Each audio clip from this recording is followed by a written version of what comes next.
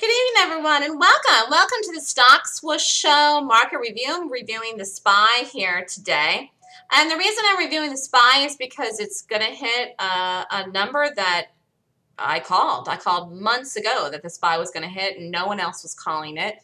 I really have to tip my hat to the way that I've accurately been calling this market. And as long as I stay in my own space to read gaps and price correctly, I will continue to do so and continue to actually improve and get better. So I feel very blessed that I have a skill to trade the market and to read the direction of this market, even when it's challenging, which it was and has been for many people this entire summer and actually for the entire year. I'm sure a lot of traders have had a choppy year trading. So let's just take a look at it.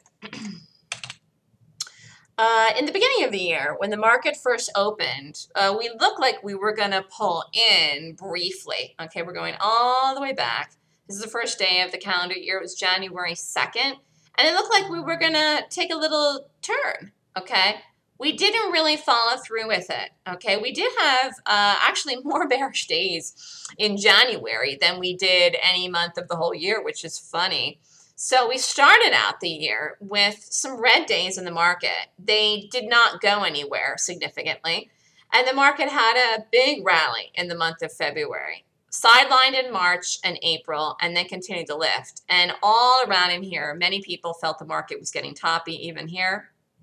But you can see here now, you can see this whole thing, how it really wasn't doing it. Sometimes trends are stocks or the market, no, it doesn't matter what it is, will rest before they make another move in the direction of the original trend. And that's all that was happening there in March and April. Now, things can change trends, and they can do that in gaps. But I never saw that happen in any gap that was taking place in the market, not even the one that happened here. And there was a bearish gap that happened back in January 24th at the beginning of the year, okay? There was another bearish gap that happened here 2 weeks ago or so. It was the last day of July. Again, this was not a significant enough gap to even create a correction, okay? What I call a correction, I don't like to talk in those terms, but that's how people like to talk. It was not significant enough to do a correction in the market. And I said if there was any pullback, it will be small, it will be one red day or a teeny weeny bit coming in and then rally. The market only came in slightly, just basically that one day, and held. And the SPY hit up over the high today in the minutes announcement. Again, I predicted that the SPY would rally in the minute announcements. I predicted that accurately today. And we rallied up to the next number, the next target, which was 199, and we booped a little bit over it. Now, I don't know where we got tomorrow morning, but we are definitely going to hit 200 in the SPY. And I said it months ago. I said it in May. I might have even said it in April. 4 months ago, I said it, though, for sure. And you can track back on the videos. And the reality is that I really know how to read price. And I'm predicting things in advance, which is really very fortunate for me, and the people that are trading with me, actually. So I talked about this in the trading room today. Well, I realized that people, why they like to do reversals is because they miss the move. What happens is in day trading, I was having a conversation with someone yesterday and it just dawned on me, and people just love to do reversals. And I've never understood why. But it dawned on me yesterday as I was having a conversation with a prospective client that he was telling me he's been doing reversals and he loses. And he was telling me he does reversals because he does not like to take a trade between 9:30 and 10. And so he waits till after 10 to look for a setup or a trade. And then by that time, sometimes the trades have already gone to the target or made 75 to 80% of the move.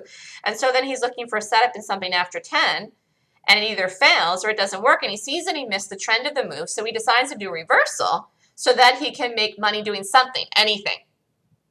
And by the way, that's what's the same thing's going to play out here with this market, okay?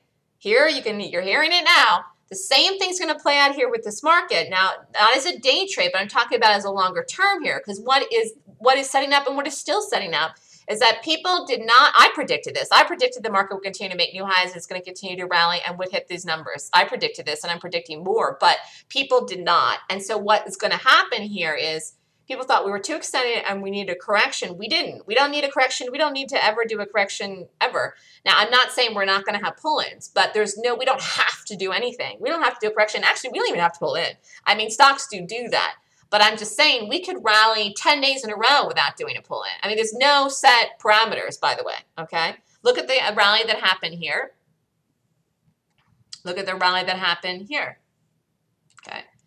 Anyways, going back to what I was saying, what's going to play out here in this market, not as a day trade, or maybe people will day trade it, but for the longer term, people who did not buy because they thought that the market was going to come in, because they thought there was going to be a correction, because they thought that the market was too extended to buy, who did not even get in, are going to miss this rally. They've already missed some of it. They're going to miss even more because we're not done. And they will still continue to make attempts here to short this market into what they think will be a reversal, pushing against itself the power that is actually making the market, that it's actually buying the market and lifting the market anyways. And then what's going to happen is that's going to happen again, okay? So then people are going to miss the correct directional bias, which is long. People will make an attempt to short. That already has happened several times in here. All of this in here, all of this in here, all of this in here. And then it's going to happen again. And then eventually what's going to happen is people will finally give up on that, realize that they should be long the market, concerned they're going to miss it, knowing that they did miss a lot of it already, and then they will buy. And all of this, the shorts getting stopped out continually again, when because people are going to still do that now, thinking they've got to get a reversal because they're going to think they missed the bullish move, which they didn't. The market's still higher. You can still buy this here. And then they're eventually going to give up on it. And then they're eventually going to decide that they better get in and they're going to go long. And then by that time, that's what's going to create all of this and much, much more. And the buying is coming in already. The people that are creating the buying in the market is going to push the market to a crazy number that's going to happen in the next 4 to 6 months. So I'm predicting by the end of the year, but it could be 6 months out. But I still think we get to some crazy number by the end of the year. We are going to get to a crazy number, whether it happens by December 31st or into January. We're gonna hit the 200 number here this year soon. Could be tomorrow. Who knows? Could be next week. It's going to be before Labor Day. The way this is shaping up, unless anything happens like a bearish gap or some kind of news thing. But anyways. The market is going to go to some crazy number that no one's ever even putting out there. Could be 250 in the SPY, and it can happen like that. Like this rally that we've had now in the market since the dip down, okay, since the dip was 173.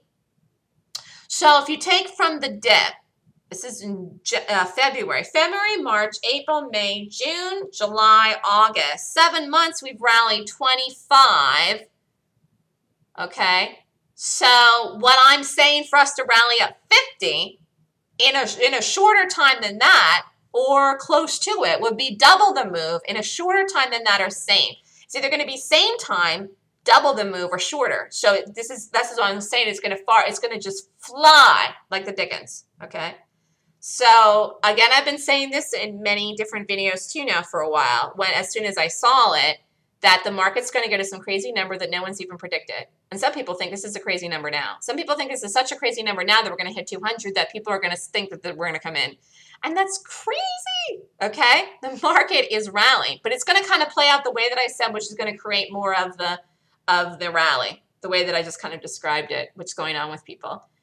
So anyways, this perception that people miss moves, so then they want to do the reversal. But they know that the real move was there in that direction, and then they decide to do the reversal anyways. Do you see how that doesn't make any sense? So their brain, that person's brain knows that they should have been long, for example. I'm just going to use this example here. That person knows that they should have been long. They wanted to go long. They wish they were long. They are salivating at not being long in the money they could have made if they had gone long, if they had known to go long. And yet they decide to do a reversal and go short, just because they're desperate to make money, and they realize they missed the long. But in their mind, their brain reads the chart and knows that it was a good long, and they missed it, and so they short. But it's not a good short. It's not a good short. It's a reversal. It's against the trend. It's not a good short, and they're shorting anyways out of desperation to make money. Don't ever trade out of desperation for any reason at all. You are trading a quality trade in the correct directional bias based on your strategy, which if you don't have one, you need one, and I teach one, which is gaps, and that is how I'm able to figure this stuff out. And by the way, I'm able to figure out the day trades and see things in the longer term pattern. Why? Because I'm reading the gaps. The gaps help me trade for day trades and to see longer term patterns, and there is nothing more powerful that exists in the market as a strategy. And I'm so just grateful that I know how to do this. I know how to read gaps better than anyone. And I just really, really, really, really grateful that I figured this stuff out. So expect the market to hit up over 200. Expect the market to go to some crazy number. It could happen, the crazy number I'm talking about, between now and the end of the year. It really, really could. We'll have to see how the fall turns out. I'll know in the fall as we trade if we're going to hit it before the end of the year. It's looking very likely now because this is early. We are hitting a crazy number at 200 now we're going to hit. In August, when people are on vacation, off, not even trading in low volume in the market. So guess what? That is a sign of bullishness. That is a sign. It's a sign. It's a sign of strength in the market. All this is happening without even the big players. Guess what's going to happen when they get back into town, ready to roll into the fall and make money? I'm telling you, you have not seen anything yet for this market. And it's going to make probably double the move in the same time or less. So there you have it. Have a great night, everyone. Have a wonderful evening. The next Golden Gap class is this weekend, August 23rd and 24th. And if you want to learn how to trade and make money during fall trading season, fourth quarter earnings season, this is the last class this weekend I'm doing before the fourth quarter starts. So you've got to take the class this weekend to be in the live trading room, to join the room as a member, to get my calls. It's going to be a good, strong, solid fall. I am calling things extremely well. My eye is honed in on these things. And again, it is extremely important to train yourself to learn how to read charts and price accurately. And I'm teaching people how to do it. I'm teaching people how to do it. So email me at melissa@thestockswoosh.com if you'd like more information. Have a fantastic evening, everyone.